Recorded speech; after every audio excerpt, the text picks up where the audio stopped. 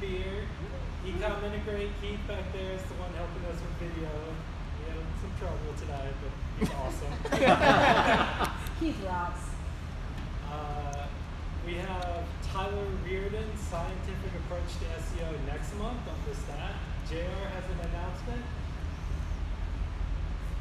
Tyler's awesome, you guys. You do not want to miss him. Tyler is really awesome, and like Tyler's an SEO manager at Chewy.com. If you love pets, he was formerly at Carfax. I literally love anybody that asks me to review their Python code. that was it. So we're launching a new conference in Raleigh this year. It's not that far away, so it's April 7th. We have. It's going to be a beautiful contemporary art museum in downtown Raleigh. We have Gary Eish, Google, Noah Davis, who's the Vice President of Engineering and Market Views, Frederick Dubois of Bain, Mike King, Ricardo Baez-Gates, who's one of the premier researchers in intent, which is a big buzzword, intent. Is that a big buzzword? Yeah. Jamie Albrico, really cool, and then Don Anderson. So it's going to be a day event. Tickets are $200, and we're going to be donating all the proceeds to the North Carolina Food Bank. So take a look for that. It's findabilitycon.com. Findabilitycon.com if you're interested. Thank you. Thanks, JR. JR is one of the organizers. I also want to thank other people that help with this. Rob is usually the one that does the announcements, not me. I'm new to this. That's why I have notes. I know this stuff. Keith with the camera. Matthew's holding the phone. Grayson does our images. There's a team that makes this happen every month. I want to say hold questions till the end this time. Kevin will probably answer all your questions while this is going on. So we have the VP of SEO and Content at G2, formerly Atlassian and Dailymotion. He's analyzed 100,000 keywords to tell us about SERP features. Welcome, Kevin Indig. Woo! Thank you all. I hope you can understand me well. I recently made a huge mistake. I actually asked my followers on Twitter what speakers should not be doing in the future. And I have a laundry list of everything that I'm trying to avoid right now, including rambling in the intro. So I'm just going to jump right in, and then later on we can go over questions and all that kind of stuff. So the title of this includes the word journey. And my journey actually started last year in March when I joined G2. We're a software or B2B software marketplace. So we deal with software reviews and buying software, comparison, all that kind of stuff. And as Patrick was so kind to introduce me, I'm the VP of SEO and Content there. So when you join a new company, or just in general when you consult a client, one of the first things you should do is just Google some of their main keyword and do some exploratory testing, So I did that. One of our main keywords is CRM software, really important for our business, of course also for other businesses. So I typed that into Google and see some stuff. Looks okay, some ads, knowledge panel, not too bad. Scroll further down, some organic results, perfect. Everything fine until here. Then I look at the mobile results. And that's when my neck hair kind of starts to raise a little bit. I'm like, yeah, cool. Topic layer knowledge graph panel right at the top, giving away tons of information. Scroll further down. People also ask box. Like a whole carousel of different software for businesses. Then there's like an about section. That's when I start to get a bit angry. People also search for. That's when I start to get mad. And videos, like these will take away all your clicks, right? There's nothing left for what Google calls more results. That's the organic results. That's where we want to be, right? So, fudge, not very good. Cool entry to the company. So lots to work on. And then a couple months in, our traffic starts to do a little funky dance.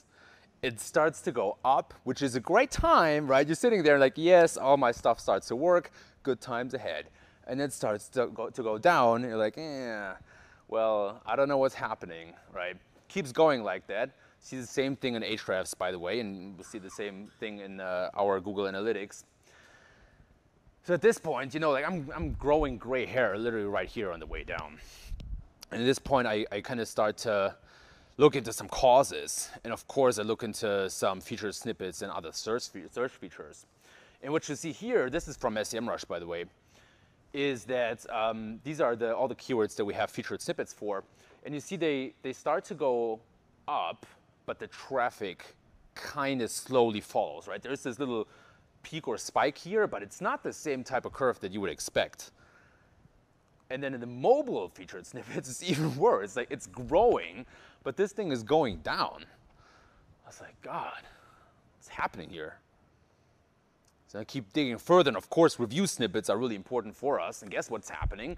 They're flat in terms of the rankings or the keywords that we rank for, but the traffic is going down. And then even worse on mobile, it's just falling, right? And so all these kind of SERP features are what cause all these traffic fluctuations, which is a great spot to be in, just saying that. That was a joke. And you see the same thing in competitors, right? So then I started to look, okay, what's happening to other sites? So Trust Radius is a competitor of ours, Software Advice, competitor of ours, Capterra, a huge competitor of ours, and you see the same thing. It's just up and down, up and down. SEO is freaking out all over the world. And then Examine.com, you might have seen that case on Twitter or followed it on Reddit, was a huge thing where I was also involved in some of the consultation, and it just dropped overnight, and it just came back. And then what I found eventually is that some of these featured snippets are what cause a lot of the fluctuations, which is not cool because you don't really get that out of Search Console, right? Like now, SEMrush added a new feature where they show you the different SERP features integrations, but in Search Console, you don't get shit. Is cursing okay here? That's one of the things that Twitter people said you should not do. So fuck them. That's on camera, fine. Bulletproof.com, right? Then I went into different industries and verticals. So health, not looking too good. Consumer lab, not looking too good. Food, recipes, this like big website, not looking that good. The kitchen, huge website, has like major fluctuations, right? So again, people freaking out there. You see the same thing in image packs this time for the kitchen, and I'll show you why that is in a little bit. And then you see the same for Food Network. So major sites, I mean, look at that. It's like 20 or 40 million, visits. That's not small. And so at this time, you feel like you're in a burning house, and you just tell yourself, this is okay, but deep down, you're freaking the heck out. And I don't know how you feel about this, but I've been in SEO for 10 years, and I've never seen something like that. So the result, or the bottom line, is basically that we're at the mercy of SERP features, right? These bring huge fluctuations. We're not tracking them as well as we should be. And that's where this whole kind of state of the SERPs actually comes from. That's kind of the whole reason for why I'm here and why I'm speaking at a couple other conferences about this thing. And so to explore what's actually going on, we have to take a step back, basically 2 years back. And what happens is actually that our best friend turned against us. So in 2018, Ben Gomez, the SVP of almost everything at Google, he's like news, Google Assistant, and search at the same time, which should tell you something. He wrote this article, which is basically a 4-article series on the Google blog about the 20th anniversary of Google, but also what the next 20 years of search will bring. And in it, he talks about 3 big shifts. So Google is going from answers to journeys, from queries to a queryless experience, and from text to a more visual search experience, if you will. And these 3 big shifts are kind of the theme of this whole presentation and of everything that we should care about in SEO. Maybe not everything, okay, there's still other stuff, but this is big and important, and we see the results right now. So I set out, I wrote like an article, and I titled it From Search to Discovery Engine. I would now probably title it From Search to Answer Engine because, yeah, it's gotten that bad. And what's interesting is that in one of those 4 articles, they're actually talking about the topic layer. Super interesting, super exciting, and we've just seen this in my intro slide.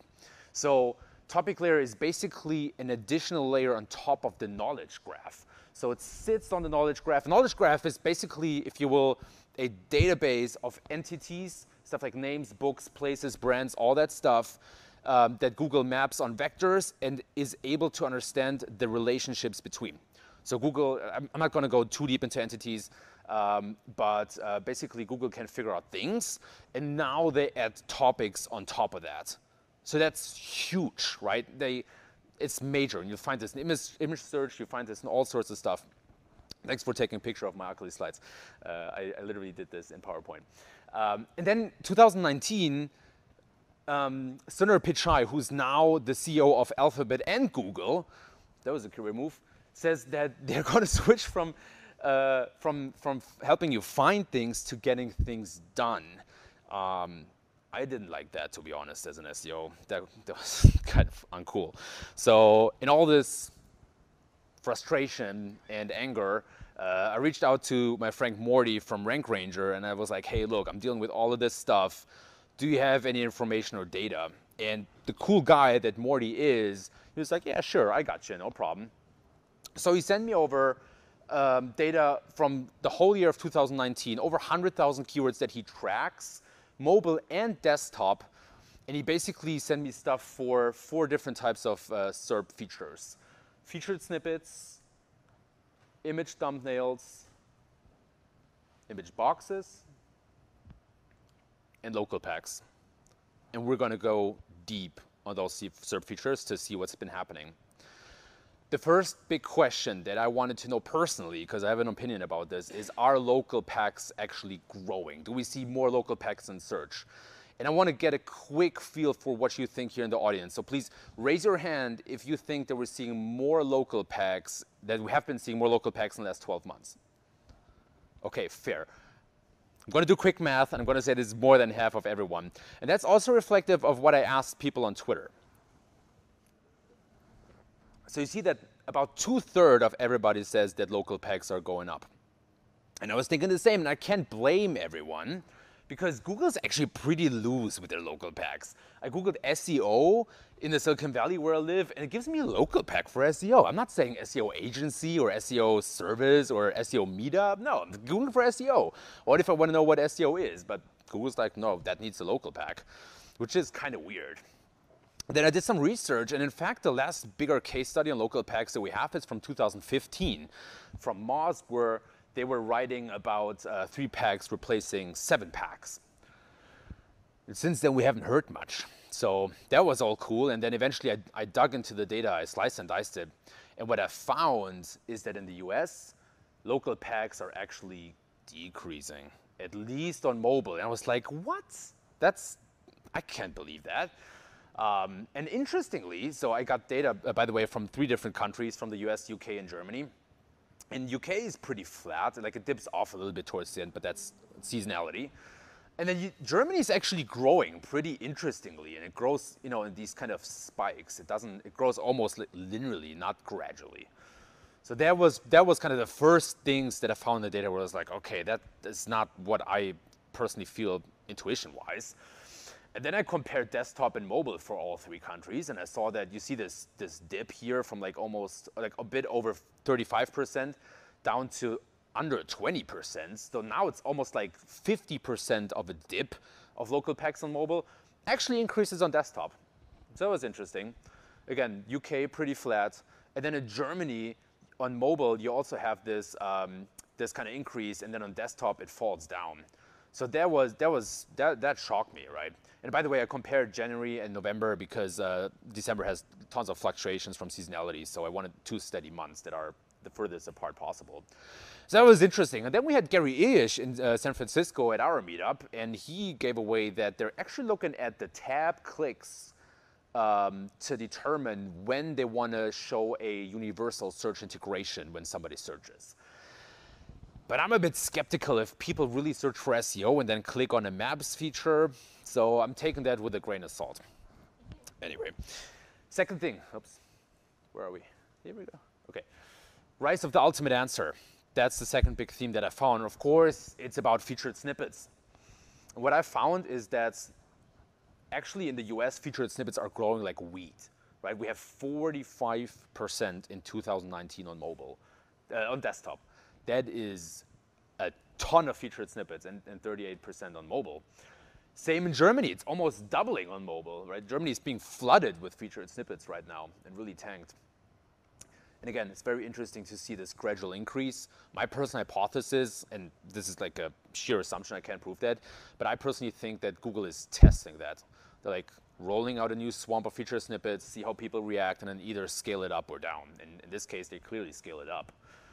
And then in UK, they had this big period of like March till October where they scaled featured snippets up for mobile, and then they took them back down, right? So you see these kind of these linear scale ups and scale downs, and that's why I think that they test this, see how it works for a while, and then scale it back down. But on desktop, they just took it down and stayed flat ever since. So it's like a pretty flat line, which is very interesting to me. But they still show, like, you know, in 70% of queries, they show a featured snippet. So that was interesting. And then, of course, you probably heard this, that Google is not or has stopped deduplicating URLs when you rank on the featured snippet. So now the featured snippet is actually position 1. Used to be position 0. Now it's position 1. And that was reason enough for me to do a little case study on 2,000 featured snippets at G2. And what I actually found is that the changes were not that bad, to be honest. There wasn't a lot. So this is desktop. This should be mobile. That's a false title. And you see the before and after comparison, and the average is maybe -1% of click-through rate, but it doesn't pan out in a lot of traffic. So the impact wasn't that bad. But still, CTR on average for a featured snippet is 43%.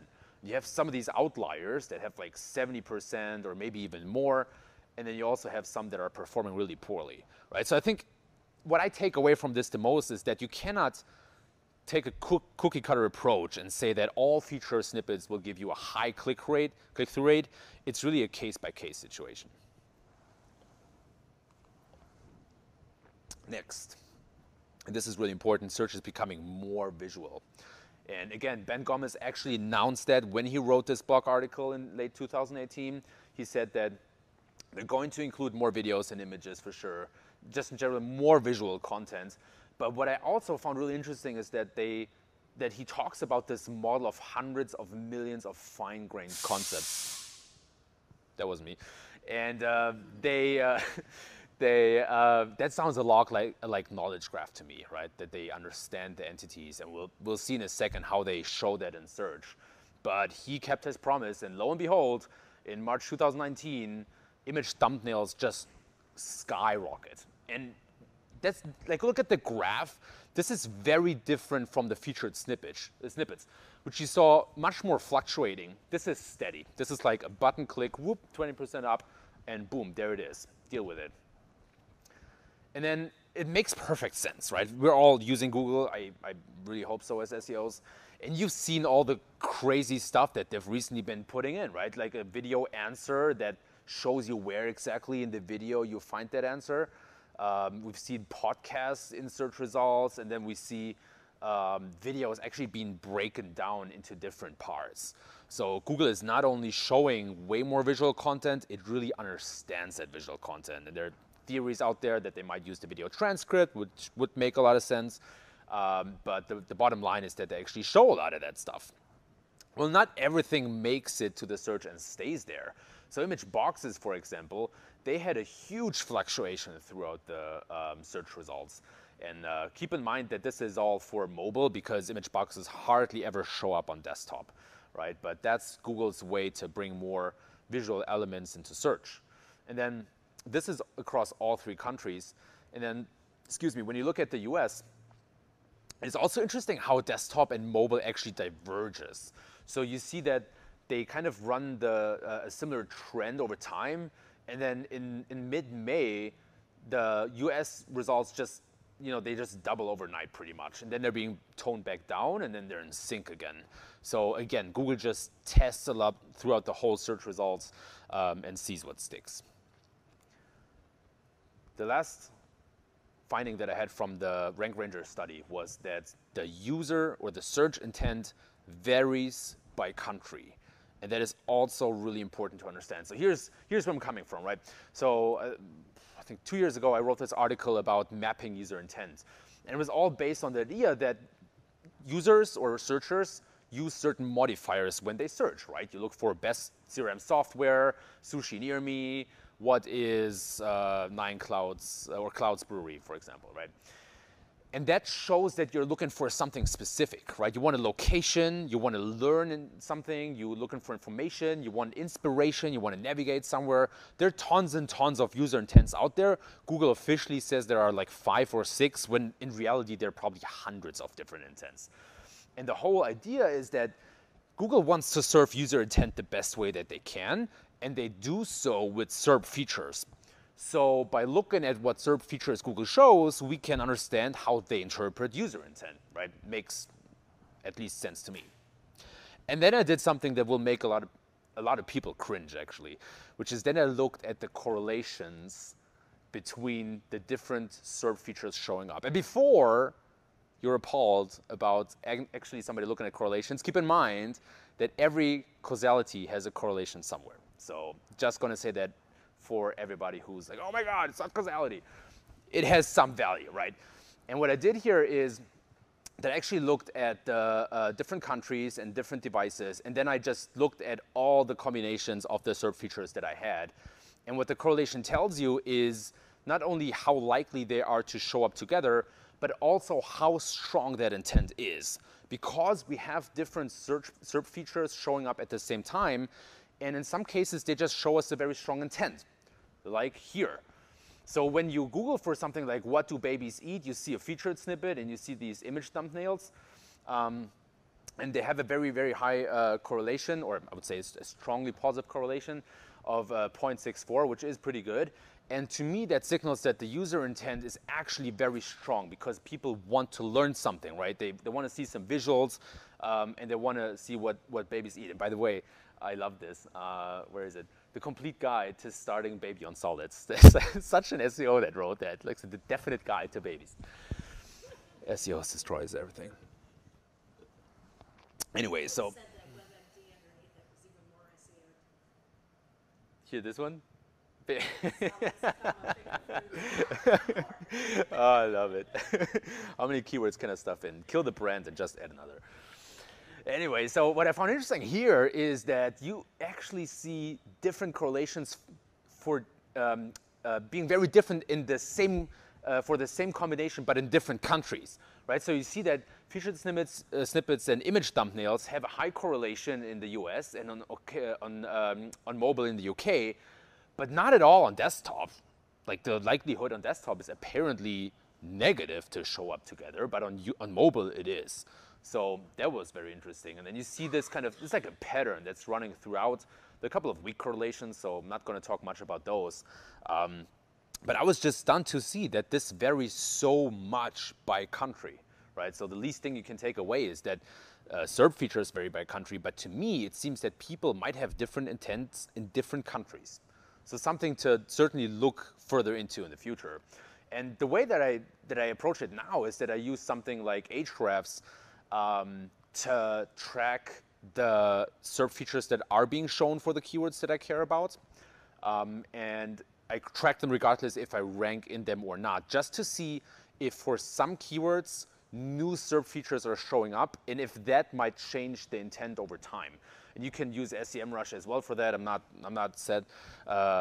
Patrick might not want me to show this.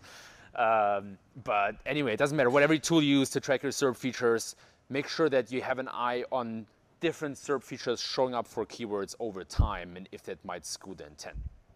So to summarize that, 4 key points, local packs are actually declining according to this data, right? Take it with a grain of salt. Featured snippets are growing. I think we all agree on that. Search is becoming more visual, and searcher intent actually varies by country. So if you operate in international markets, you might want to keep in mind that it's not enough to track SERP features only for the US. So far, so good. Then I reached out to my friends from SEMrush because then I got hungry and I was like, hey, like how do we connect this to the other side? Like how do we connect this to traffic? So they were so kind. They have a new tool called Traffic Analytics tool. and they were so kind to send me data from 1,200 domains, actually over 2 years, also on mobile and desktop, and I couldn't wait to slice and dice that stuff. So one of the first things that I actually found is that that traffic on the internet actually shifts. And what I show you next might shock you. Because the biggest outlier and the biggest trend that I've seen is that Google is actually losing traffic. So in fact, over the last 2 years, Google.com on desktop lost over 800 million sessions. Okay, that's interesting. Dug into further markets. Actually, Google is losing traffic around the world, except for Poland, Russia, and Sweden. And I only have the relative values here, but when you actually look into the absolute ones, you'll see it's not a lot of traffic that they're getting in these markets. Yandex plays a much larger role, and Sweden is just not a big market. So that was interesting. And then I looked at mobile, of which I unfortunately only have data from April to November. So again, take this with a grain of salt. But also, and yeah, this is a beautiful chart, I know. But they actually also lose traffic on mobile. So that was concerning. And that should actually concern us all. Because what's been happening since Google's birth is that Google has been raking in plus 20% year over year every quarter in terms of revenue consistently.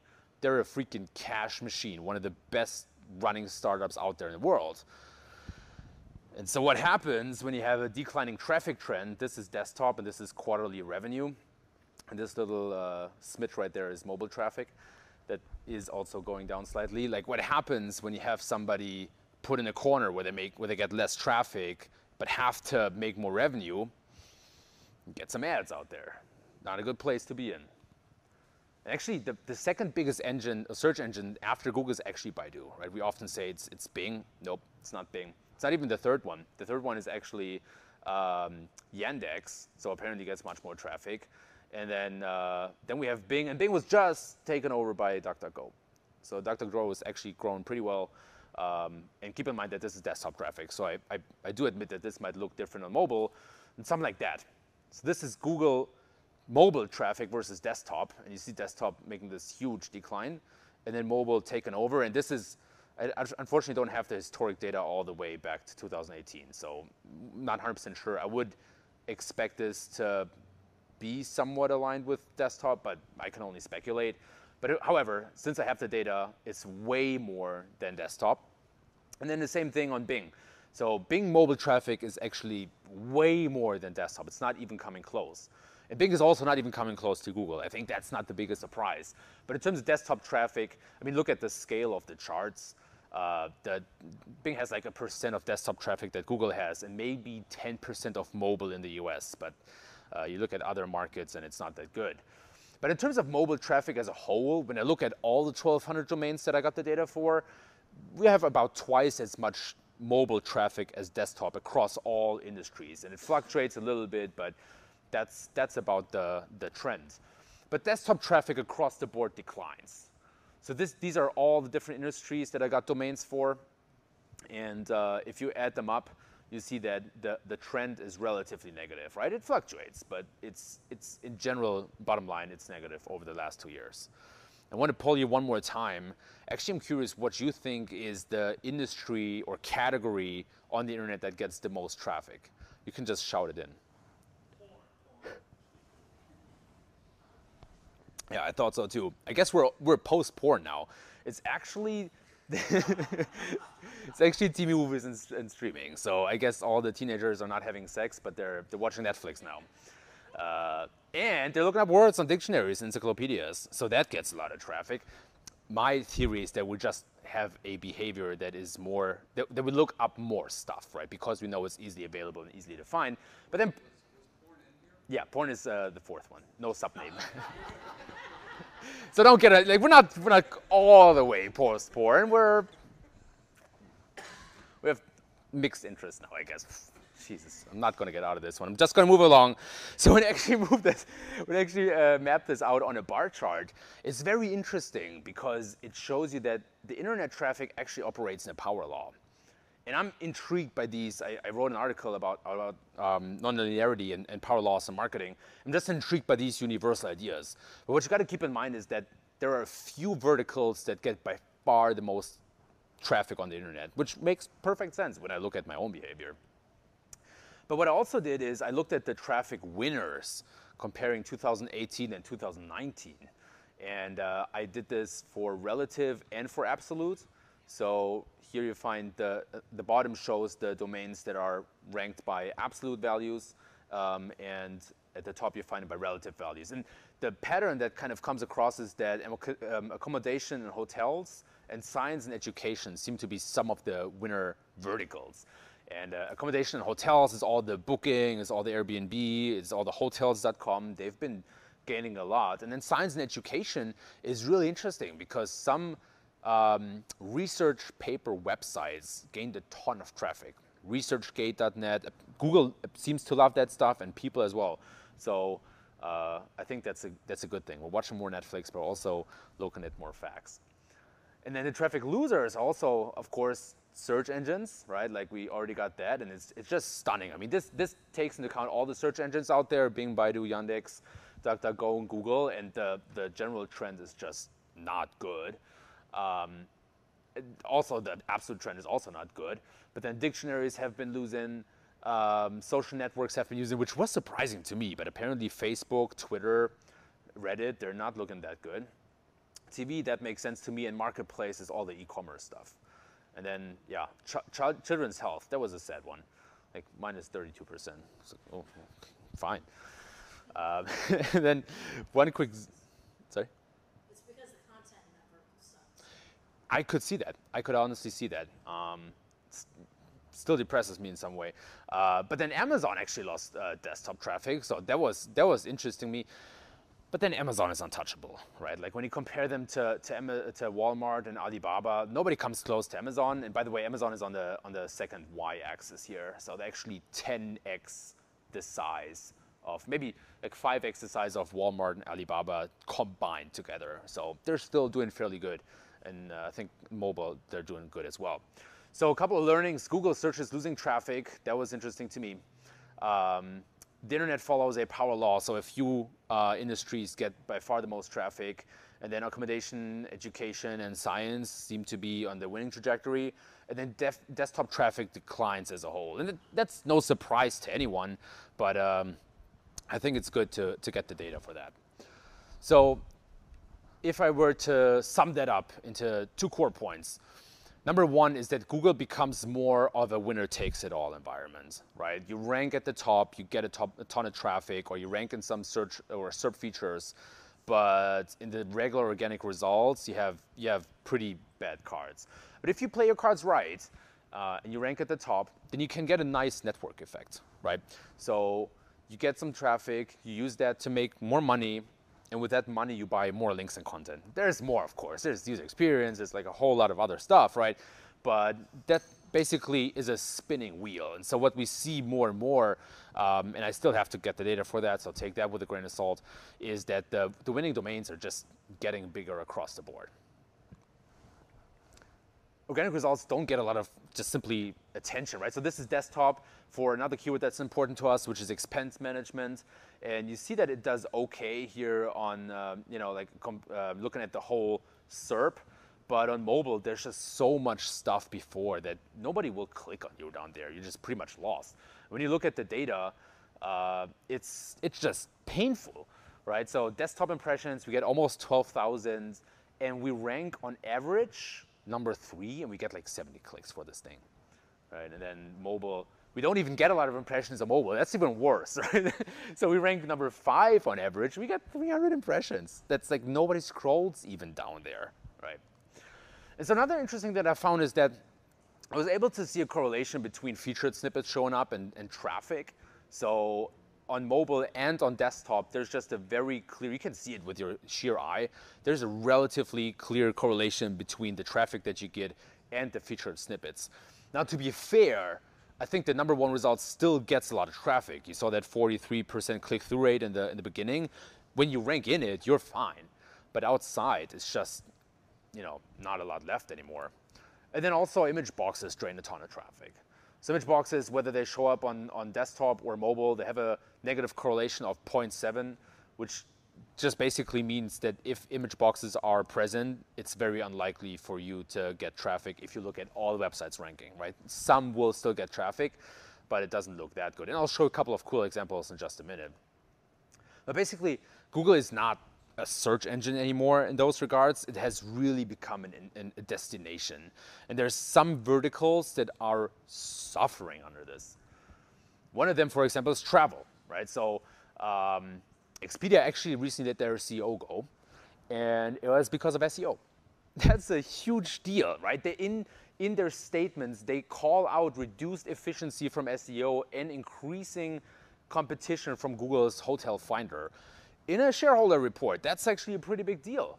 TripAdvisor didn't have a good day in November at all. Like, stock price just tanking. And in the explanation, not only they point out, but also analysts point out that SEO is the driving factor here. So you see this in this kind of report, Google competition intensifies.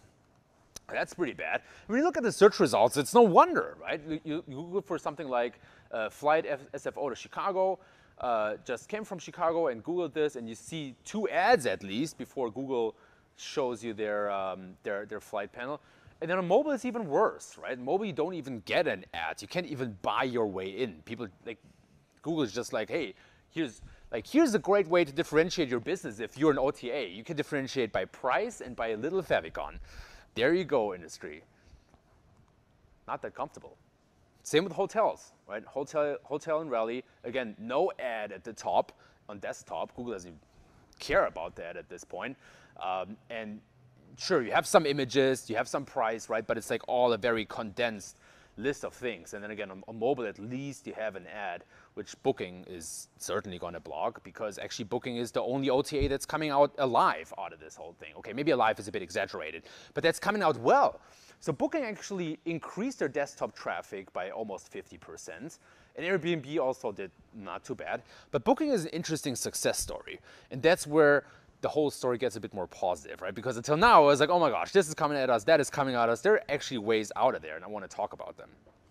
So what Booking actually did is they increased organic traffic, as you can see here in SEMrush, but they also increased their direct traffic.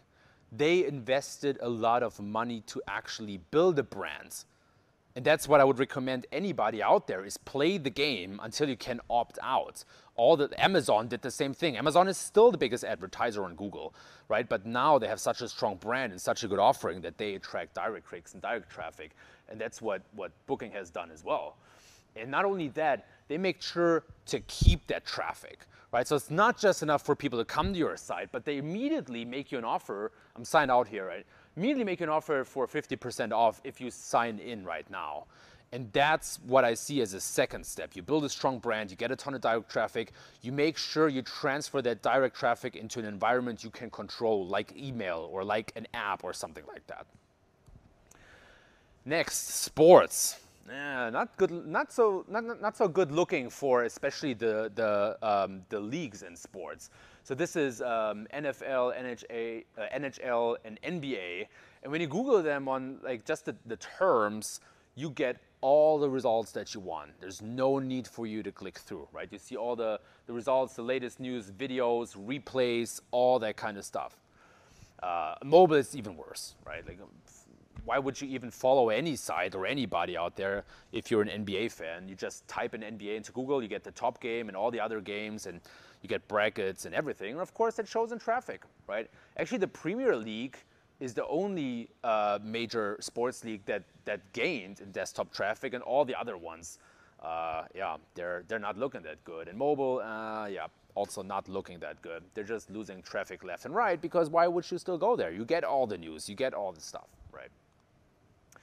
SERP mazes, another thing that that's not so good. So actually what's happening here is I Googled for best graph database, another one of our keywords, and you get these cool thumbnails, which get a lot of attraction. So at first you're like, hooray, awesome, cool, like I'll get all the traffic.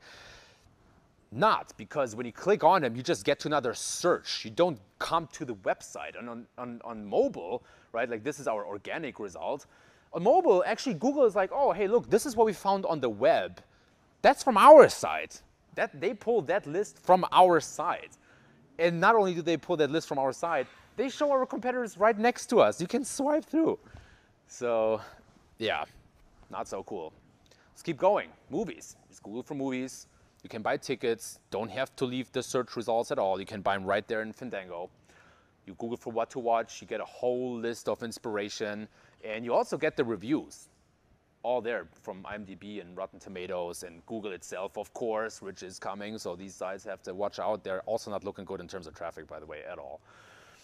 And then when you Google that on desktop, you get like a huge query refinement. So you get like Netflix type of data here, right? You get superhero movies, drama movies, zombie, Pixar. So they just crunch it all together. 90s shows, yeah, whatever floats your boat. What to make for breakfast? Don't need to leave the search results at all, because if you Google that on your mobile phone, Google will kind of give you inspiration for what you want your breakfast to be like. It can be fluffy, easy, or you get recipes, which actually when you click on one of those, you get a recipe right in the search results. You don't need to click through any website, right? Google will show it to you right there, and then you can leave a nice review.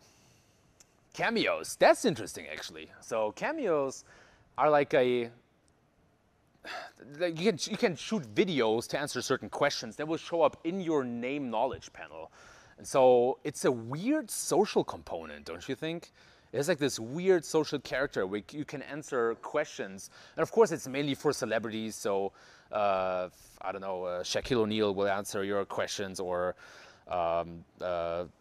Taylor Swift or whatever, right? So that has a big pull. That's very interesting. And I'm excited to see where Google is going with that.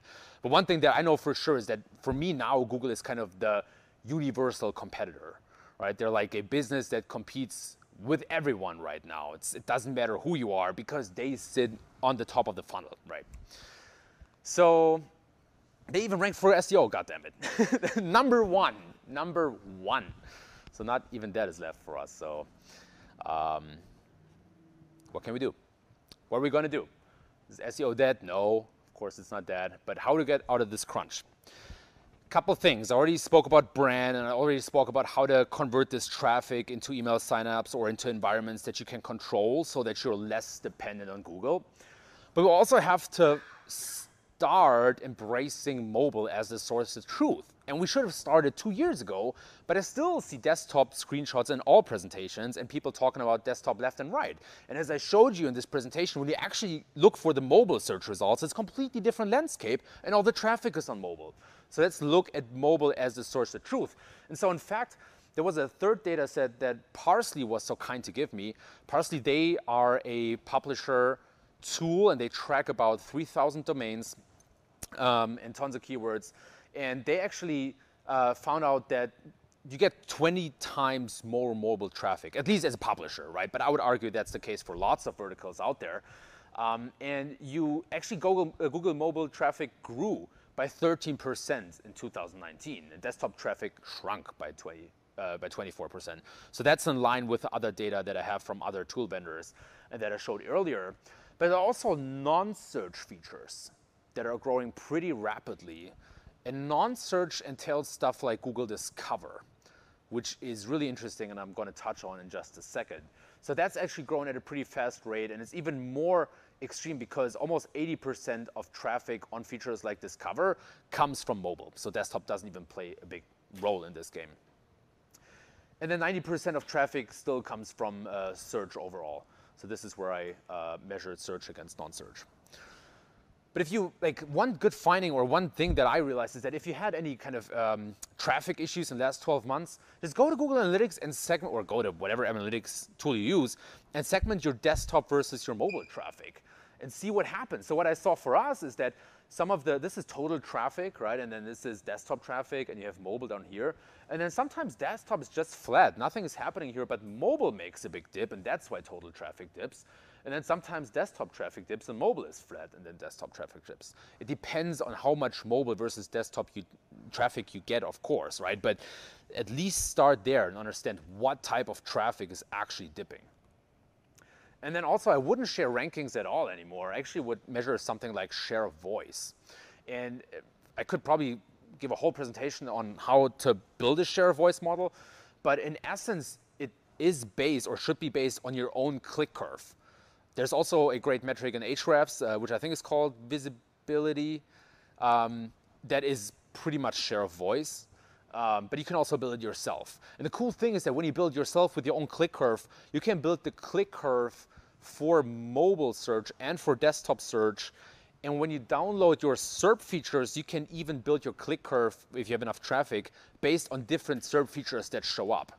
So super powerful, gives you a whole nother dimension of tracking to actually think about, and will give you a much better idea of what's actually happening instead of traffic just going up and down like you saw in my presentation at the beginning. Discover, I already talked about that, be discovered. It's super important to understand that this is not search. Discover is actually a push model. Right? So when you search something, it's pull. You have an intent, you already have a problem. Discover suggests stuff to you, right? And it's very interesting. It actually is, according to Google, built on two different factors, content quality and user interests. And they just, in their documentation, say, yeah, just build content for stuff that people find interesting and use high quality images in your content. And unfortunately, don't have much more than that right now. But Merkle was so kind to give me some of their data that they recently found. And what they saw is that the click-through rate is way, way higher than just in regular search. So people actually use that thing, and it's pretty engaging because actually the Discover suggestions are pretty good, I have to say. And it's definitely a publisher and news sites play here. So even though publishers only have 30% of the market share, they get almost all of the clicks, which kind of makes sense because it's mostly information that you consume and updates and fresh content. The shelf life of a Discover article, if it really rocks, is about 3 to 5 days. And of course, it needs fresh content, right? So there's another reason to just invest in content, whatever type of business you are. Like you want to kind of try to get into Discover, and you only do that if you put out regular, fresh, high-quality content with good images. And then they also found that there are no correlations between backlinks and social shares, which is really interesting because it means that Google has some sort of engagement metric that they're looking at. I'm not going to speculate at this point, but it's certainly something to look into. And then what I did is I actually pulled our, for one of our sites that we have at G2, I actually pulled the traffic from Google Analytics, organic traffic that is, and the Discover traffic, and just matched the days. And you see that some of that Discover traffic brings in way more traffic than actual regular search. So if you rank in it, if you can ride that wave, it can be a huge source of traffic. And I can only recommend you to check that out and experiment around with it. So if you want to do that for yourself, you can actually go to Search Console. Google recently started to give you the data by date. So you can just simply export that, play around with it, see what works and what doesn't, and double down on that.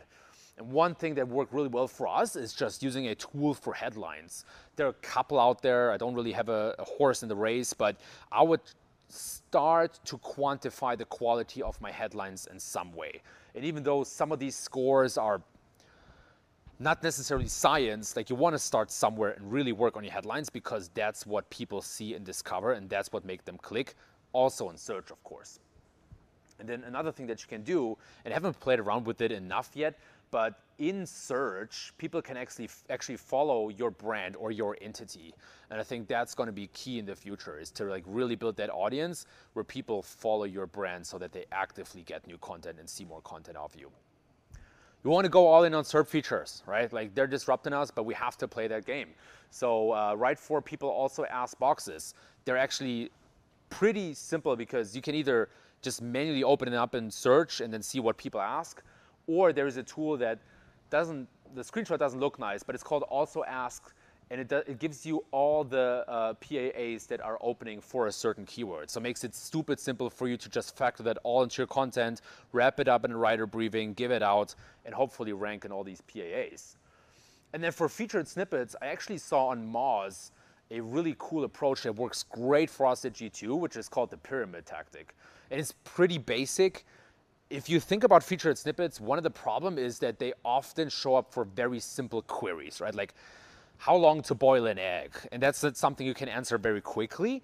But for queries that are not that simple and people will still click through onto your site, you want to start giving them the answer right away. And then you want to go deeper into the context and then into the background. So make sure you answer the question, first paragraph, so that they get that, but then explain to them why that is the right answer.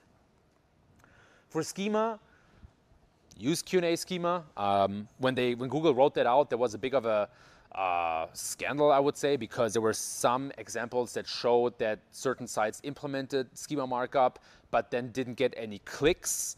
I've now come to learn that this varies and it depends on what people are actually searching for, but be careful because this is, by the way, this is a screenshot from the Google documentation itself. So I didn't take this one, and it's for a query like how do I remove a cable that is stuck in USB port, but Google actually starts to show featured snippets for those. So this is the exact same query. I took this today, and they're not showing a freaking Q&A snippet, they're actually showing a featured snippet. So use Q&A schema, but expect it to be replaced with featured snippets or other SERP integrations. Definitely worth playing around with. And then high quality unique images. So this is actually the traffic of Shutterstock.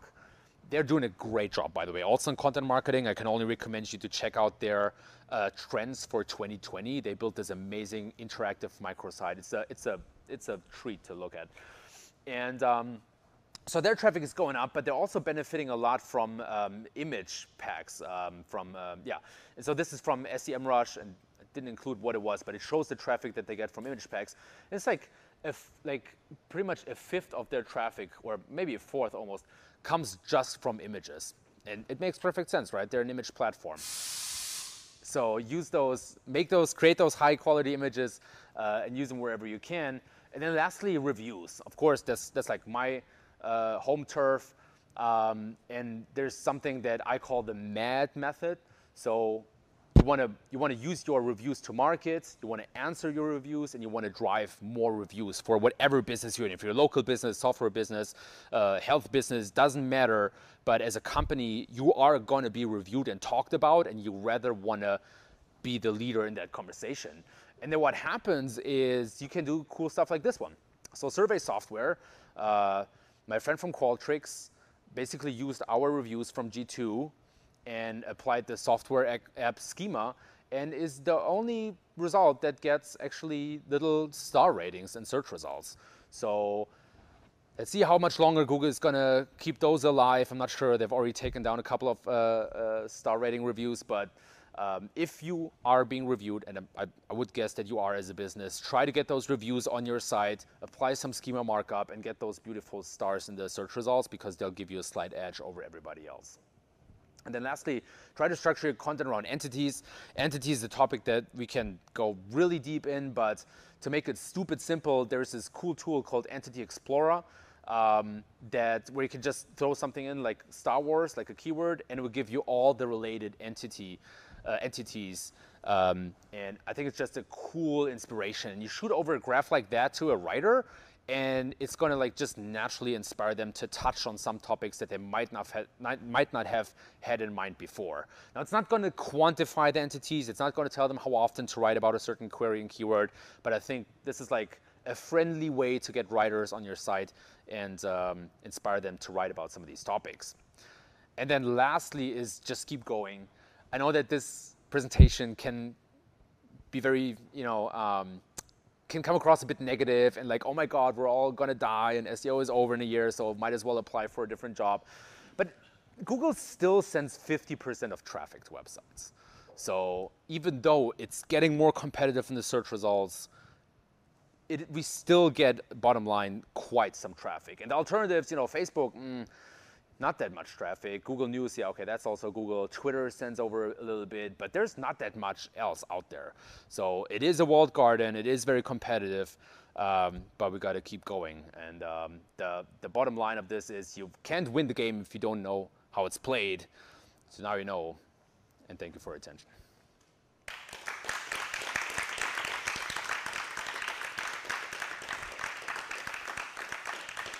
Any questions?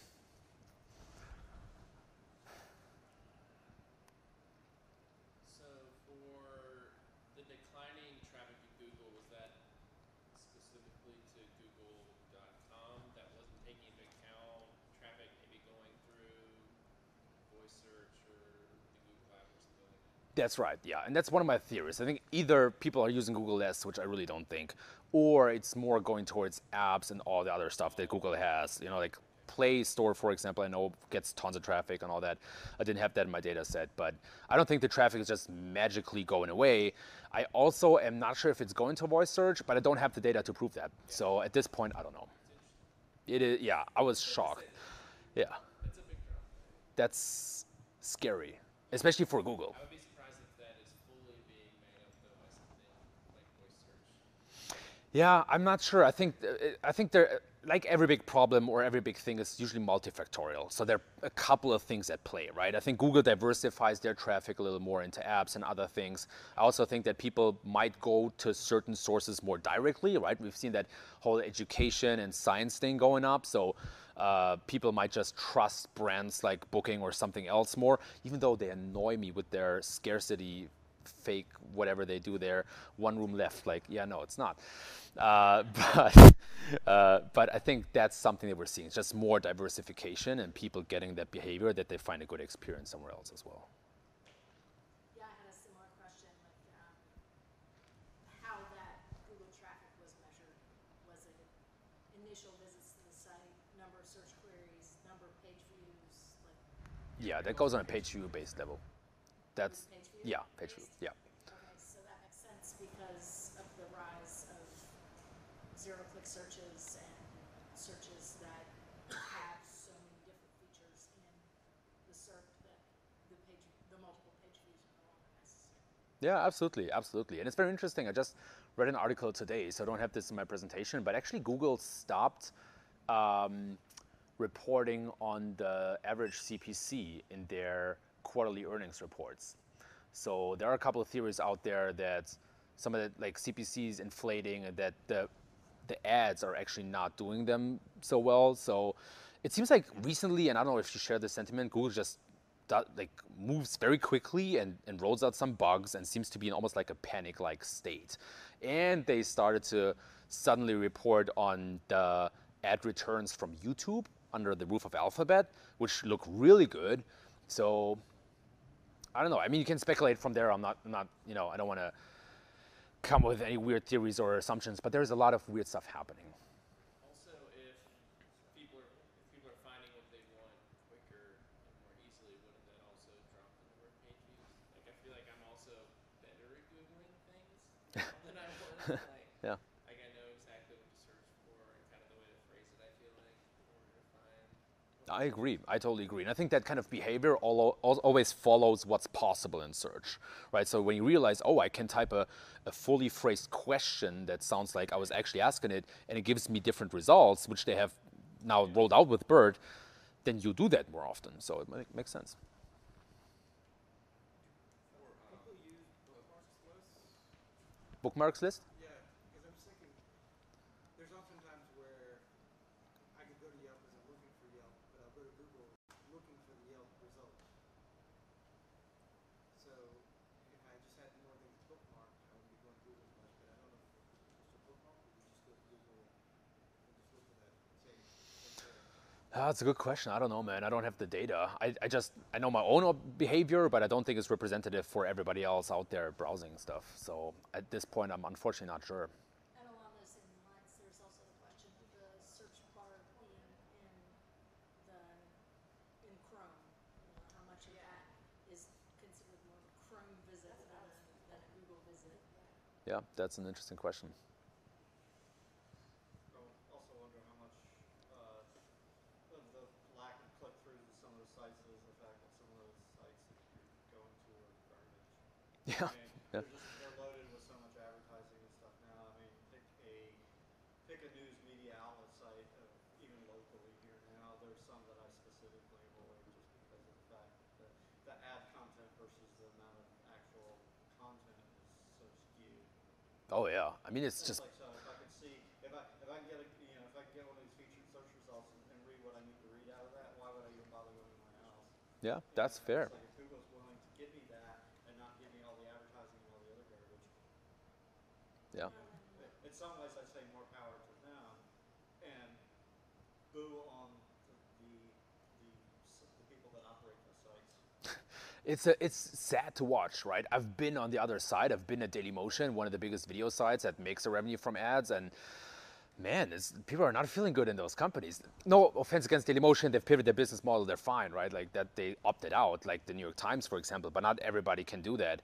And having to just squeeze more out of that is, it's just horrible. But I agree, it's a dead model. I hate it myself, right? I go to Fortune, cool article, boop, bounce right away because 50 things pop up out of nowhere.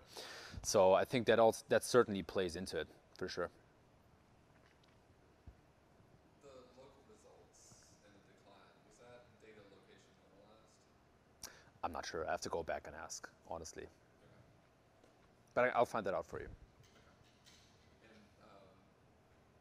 one thing I think would be interesting to look at, and when I talked to you about it earlier, which I think is kind of cool, but like Google changed how they attribute links, right?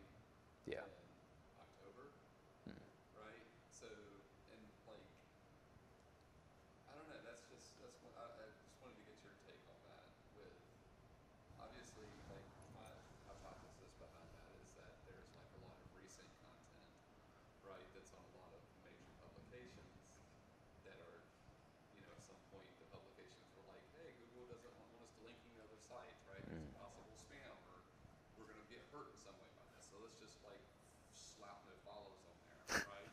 Yeah. So you have this period from like 2014 or 2016 all the way to present where you have all these major editorial sites that like everything's no follow.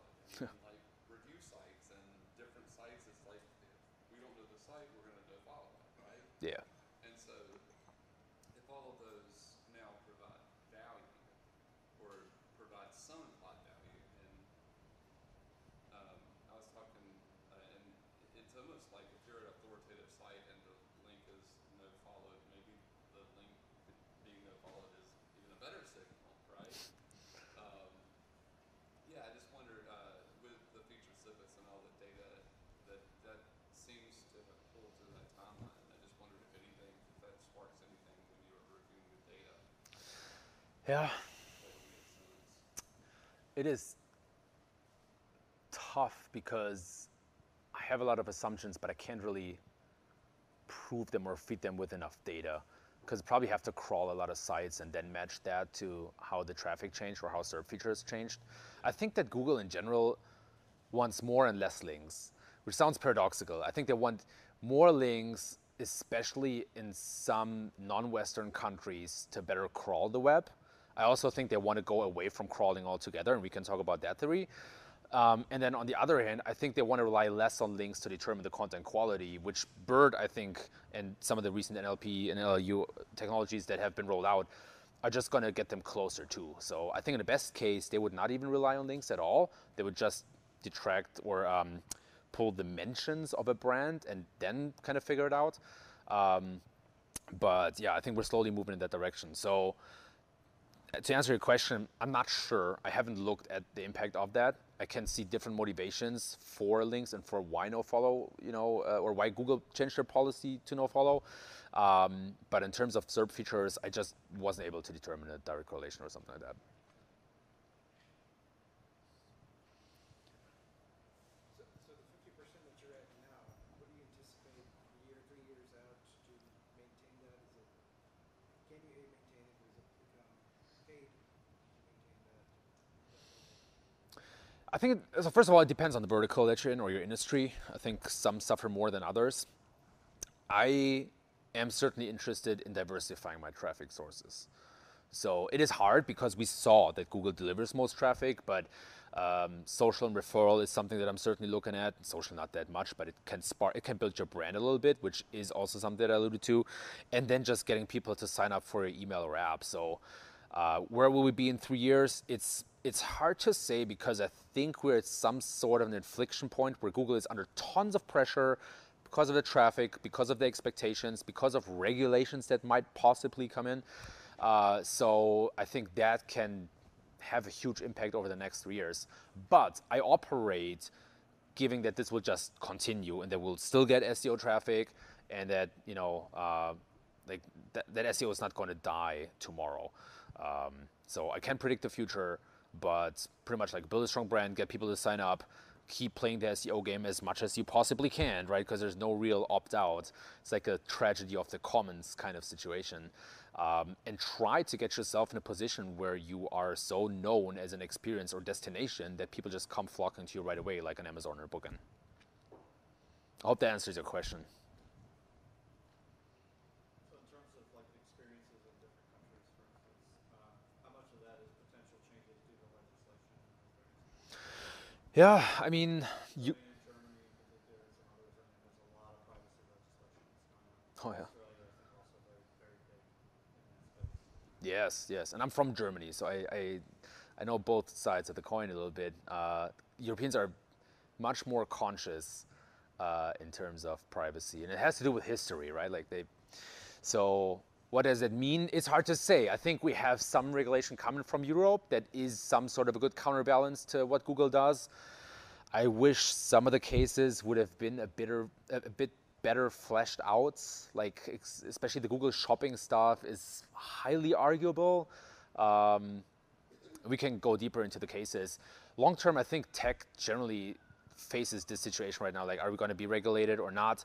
Most regulations that I've seen so far, like GDPR and CCPA, or CPA, whatever, they've more entrenched the big incumbents. So I don't think we're at a point yet where regulation actually hurts businesses. You know, look at Facebook, they got slapped with 5 billion and their stock was like, okay, we're gonna keep growing. So I don't know, I do not know. I know that that consumers are getting more privacy sensitive and more aware of those things.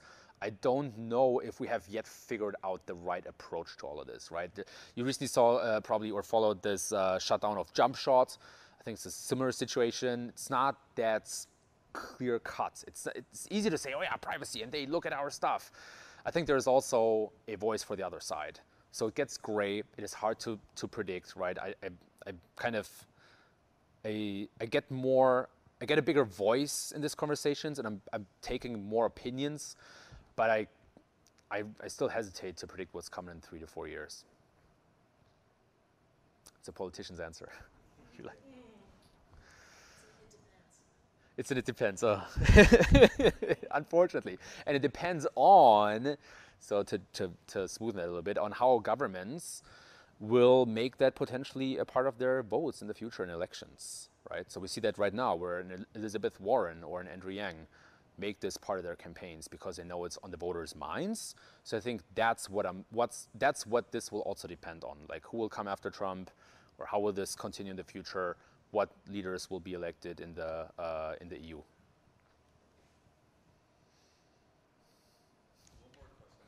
Ask away.